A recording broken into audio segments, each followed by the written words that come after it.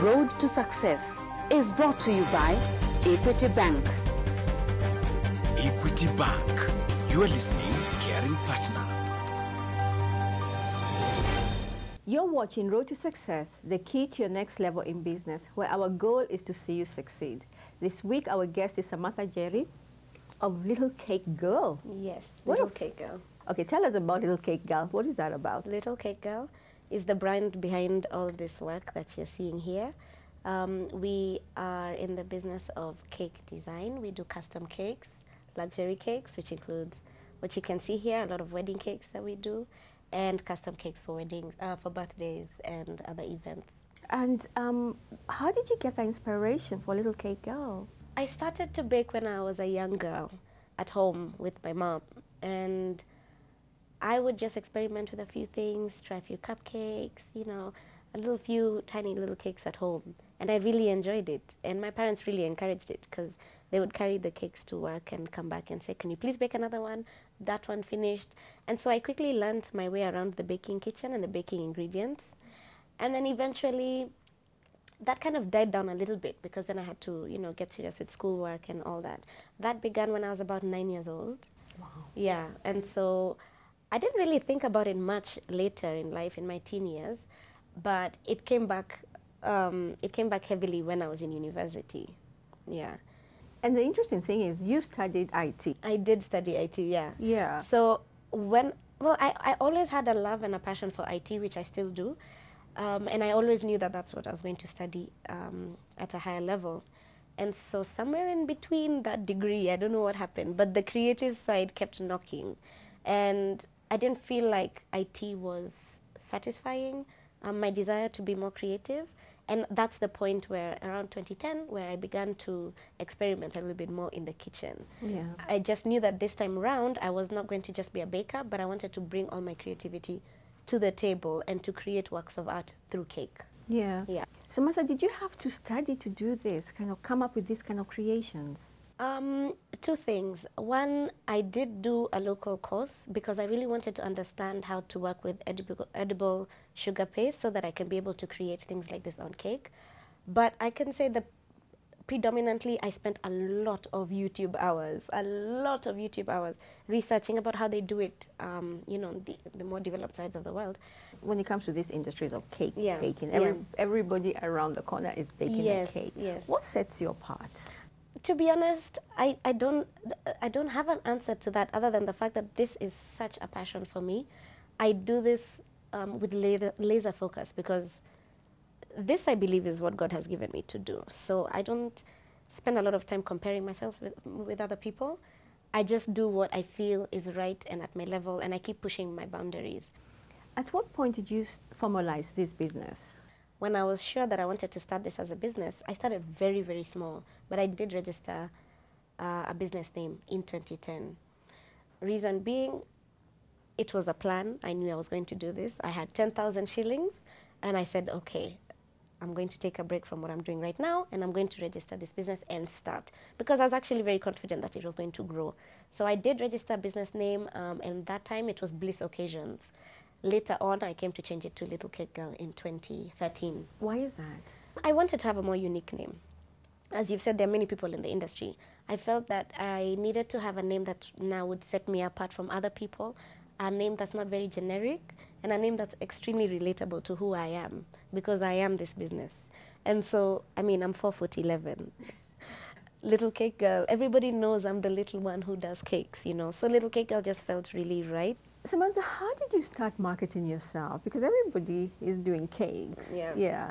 One of the things I knew from the beginning was that I needed to build a portfolio. I needed to have cakes that people can see that I've already done. So when I did my very first cake in 2010, I made sure it was the most beautiful cake I'd ever made, because that's the cake that was going to sell to the next client, and so on and so forth. So I made that cake, I took a beautiful photo of it, and I sent that photo out to everybody that I knew and told them that I do cakes. I had done one cake, but I told them that I do cakes. And that's how it's been actually up until this day. All I do is just increase and expand my portfolio, like what you can see here. Yeah. And this helps me to market myself. Samantha, but you use these for marketing as opposed to what people use. People use pictures. Yes. Yeah. Why this? The main reason is, just like you said, most people will have an album. When you come and ask for, you know, can I see the kind of work you've done, they'll whip out an album. But when you come to our bakery, you walk into the album. And for me, this experience is a lot better than, you know, just having a book. What do you call this? Basically, it's just a centerpiece. And how long does this take to do? So this would take around maybe a day or two to make, depending on how busy we are with other actual orders. Yeah, this would take about a day or two. Some more, some less. And what is the process of making the centerpiece? Basically, we do the same thing we would do as though it was a real cake. Okay, so we take the material, it's already shaped in these rounds, and then we cover them with fondant, decorate them, stick the flowers on them. We do these separately, and we do it in stages. Okay, Samantha, we must take a break, but when we come back, we want to know how you cost your cakes. Yeah? Yeah. You're watching Road to Success, the key to your next level in business. Don't go away.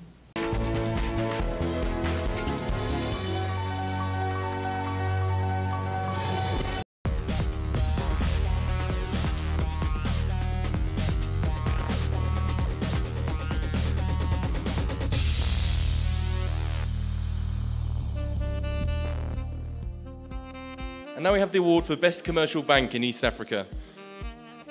And the winner is Equity Bank. Equity Bank has been named the best commercial bank in East Africa as Equity Group Managing Director and CEO Dr. James Mwangi took the prize for the Banker of the Year. And we have the award for the Best Commercial Bank in Kenya. And the winner is Equity Bank. Equity also took the Best Commercial Bank in Kenya trophy, presented at the 5th Banker East African Banking Awards ceremony held at the Radisson Blu Hotel in Nairobi. The awards are a recognition of the effort and success by industry players as they strive to better business and customer service. So tonight we recognise and celebrate the excellence of performance, growth, product innovation and customer service across the banking industry in East Africa. The bank won 5 awards, altogether including Best Digital Offering in East Africa and Most Innovative Bank in Kenya. The 2 awards acknowledged the bank's continuous digitization on the mobile Equitel and online easy banking platforms that offer clients convenience, choice, and control. Matthew Amlott, editor of Banker Africa magazine, said Equity Bank's increased innovation had been recognized by industry peers. Well, Equity Bank itself has had an excellent year where they've increased and innovated in new and interesting ways. As such, they were obviously decided for by the voters as having been recognised as such for their successes over the course of the year. Commenting on the Hall of Awards, the Credit General Manager Samuel Ndungu said the accolades validate the bank's model. The awards are important to us because they validate what we are trying to do, confirming that our strategy is right, confirming that we are doing what is required by our customers out there. The recognition means that we are in touch with the reality, and as an institution, it means that we align and we are focused on achieving our mission and vision in as far as transforming our people is concerned.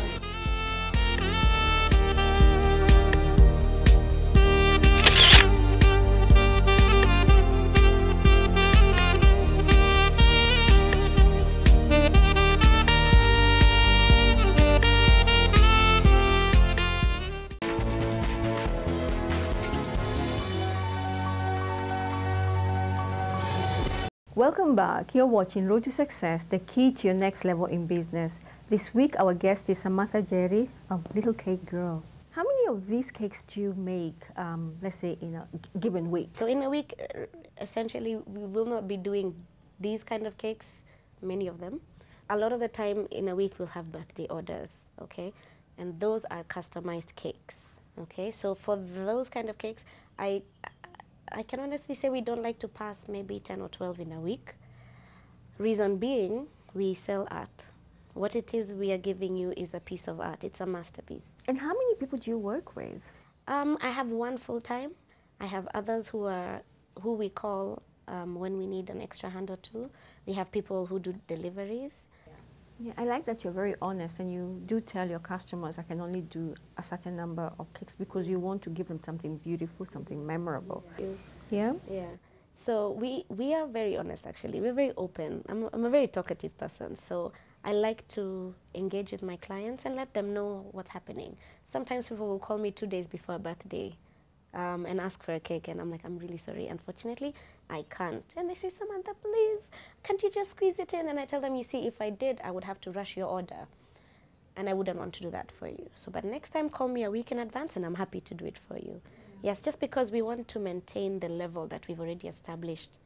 Samantha, how do you market yourself? At this moment, we take full advantage of social media. Social media is great because it's a pool of people who are already interacting, and you just throw yourself in there and tell people, look at what I'm doing. So I've used social media successfully for the last, I would say, about 8 years, and it has brought nearly all of the business that we have at Little Cake Girl. So when we do cakes, we post some of them we post, some of them we don't. But a lot of the showstopper cakes are the ones you'll find on our Instagram page, just to give people a picture of who we are and what we like to do. Who is your customer? My customer is the person who understands good things, a person who has good taste. This kind of work takes a lot of time to do, so we like to have customers who appreciate value and who will understand the price attached to this kind of value. Because this is a premium product, this is a premium service, this is a premium experience, we have the kind of customers who are very happy to pay for this. And those are our clients. We don't really shut the door on people. There's always a way around everything. But we generally stick in the upper middle class market. Yeah, yeah. What kind of orders do you get? Do you ever get any wild orders that sometimes Yes. which are out of the box? Talk to us about that. We have some orders which we don't post on Instagram or Facebook. You won't see them there. Some people request that their cakes not be shown in the public. But for us, every week is a challenge. So we love cakes that challenge us. Like the other day I did a cake that represents the blood red black rose. Wow. I've never seen one, but I had to figure it out, you see. And how do you balance yourself between being a mother and your work? Yes, so I am a mother. I have 2 children. My daughter, Jade, who's turning 8 this year, and my son, Aiden, who's turning 4.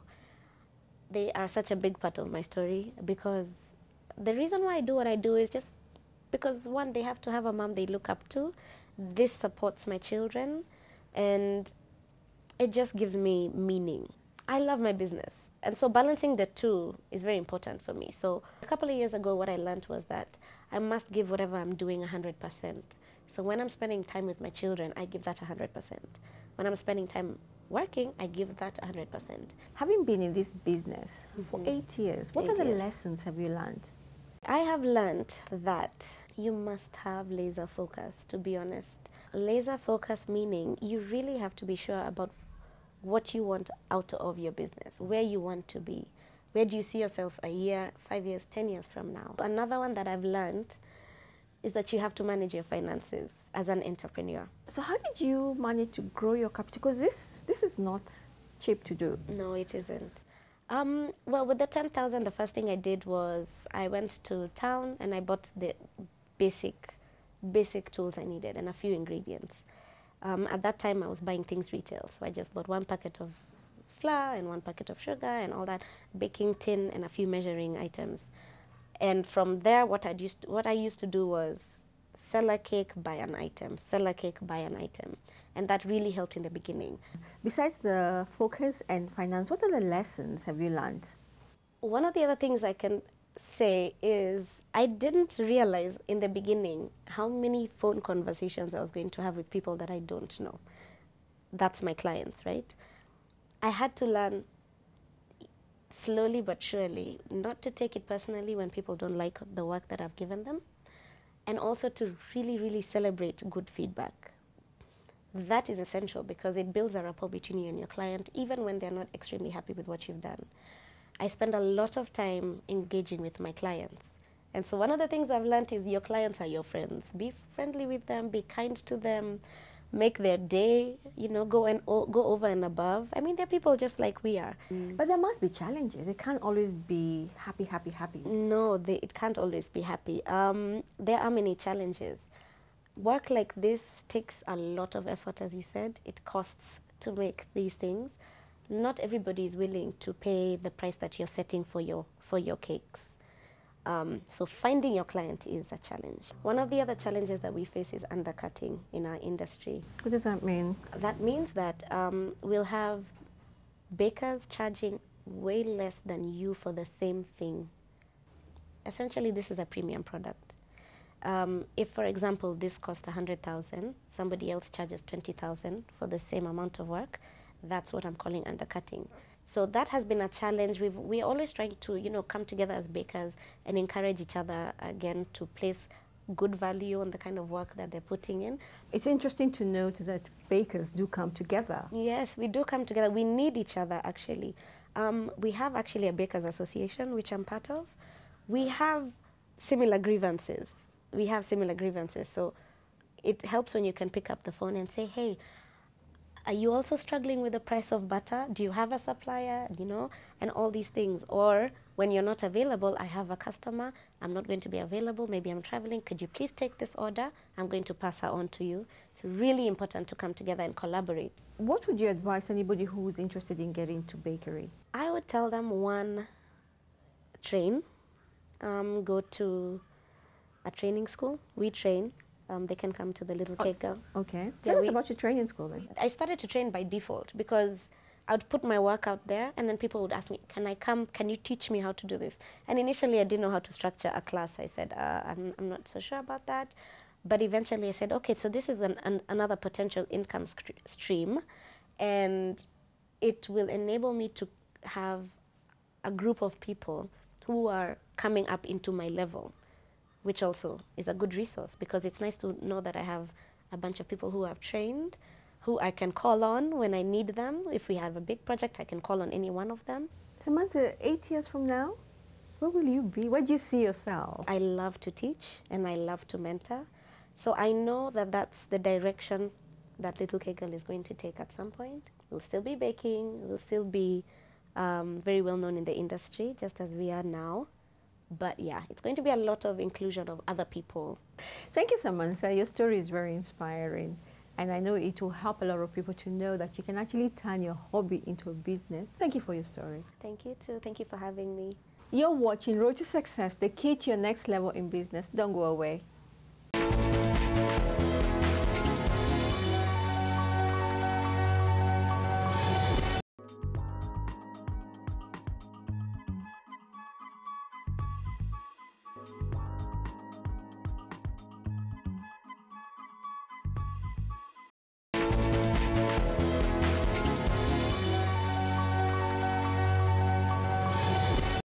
You're watching Road to Success, the key to your next level in business. This week, our expert is Wajiko Mugom, founder and administrator of the Bakers Club. Karibu sana. Thank you very much. Nice to be here. Wow. Wajiko, today is very special for the bakers. Tell us about that. So yes, today we have celebrated the World Baking Day. We have done a lot of baking, and basically it's a day where we celebrate being bakers. We encourage each other to bake for others. How widely spread is a World Baking Day? In Kenya, it's not so much celebrated, and as Bakers Club, we are actually marking it for the first time in the 4 years that Bakers Club has been existing. So we want to make it a tradition. Tell us about your Bakers Club. Bakers Club is an online platform. It's a group that brings together bakers and basically everybody who's in the baking industry. We have cake lovers, those people who are there just for cake. We have people so passionate about baking. We have people who sell to us all the things that we use, the merchants, those who sell us the accessories, equipment, and all our supplies. How many members do you have in your Bakers Club? So far, we have a membership of 247,000. 247,000. Wow. Yes, and growing. And we started as Kenyans, but online there are no boundaries. So we have members from all over the world. Wajiko, one of the things Samantha mentioned is that the club has helped us scale up. What are the benefits do you offer your members? The group has bakers from at all levels. We have those who have been in baking for longer and are quite experienced and way ahead of others. Then we also have those who are beginners who are just getting into baking. There's a lot of information shared every minute, every day, and members get to learn from each other. When somebody like Samantha, who I love her cakes, posts her cakes, somebody who's just beginning will be able to learn and ask, how did you do this? So there are opportunities when it comes to baking. Absolutely. Tell us about it. Opportunities are there, many opportunities, and one thing that people don't know is that with baking, you can actually earn a living from your kitchen. There are people who are employed, maybe they're not earning enough. You can supplement that by baking and selling from your house, starting a home baking business. You will learn a lot on the Bakers Club, how to cost, how to price your cakes, because there is the business part of baking, not just having a cake and not wondering how much it is worth. Wajiko, having founded the club 4 years ago, what are some of the challenges your members experience? We have a problem with getting quality ingredients. Very few companies do have very good quality ingredients. And we also have a problem with our financials. We do not have a lot of people coming to show us the opportunities where we can maybe fund our businesses and grow them from home bakers to maybe micro enterprises and medium-sized companies. What are some of the things that you have been able to do to help your members, especially the courier issue? What we have been doing is when we encounter people who are in courier business, we try and talk to them to customize maybe their motorbikes or their vehicles to food grade. And we also have members who have started the cake courier businesses, and that is awesome because they know what cake is about. So they would customize their carriages to suit that. We have also been talking to companies like Kenafric for icing sugar. The icing they've taken us through, the icing sugar is good quality icing sugar. So we have other companies that have come on board to talk to us as bakers and telling us what they are selling and giving us quality ingredients, because the backbone of a good cake is good quality ingredients. Yes. Can you demystify prices for the cakes? Because at the end of the day, cost is very important. In every business, you'll agree with me, Catherine, that figures are very important. So if you do your costing well, know the cost of production for your cakes, and then have a target market, define your client, and market, targeting that client, you will make money. So as a baker, if you give quality, your clients will definitely buy from you. Okay. What does one need to do to become a member of the Bakers Club?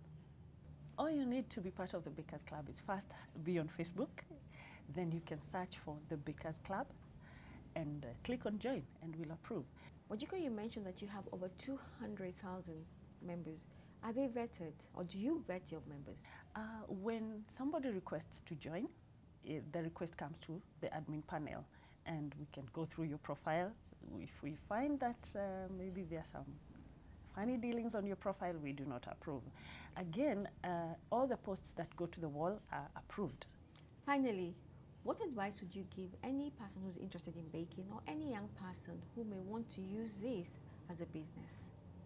Baking is a profession like any other.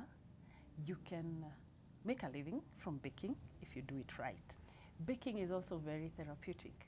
When you're working on a cake, you lose yourself. You lose count of time, you forget everything. Thank you so much, Wajiko, for that. It's actually interesting to know that there's a Bakers Club and anybody can join. You're welcome. And like you said, it's very therapeutic. Thank you. Thank you very much. Thank you for watching Road to Success, the key to your next level in business. Do have a blessed week. Road to Success is brought to you by Equity Bank. Equity Bank. You are listening, caring partner.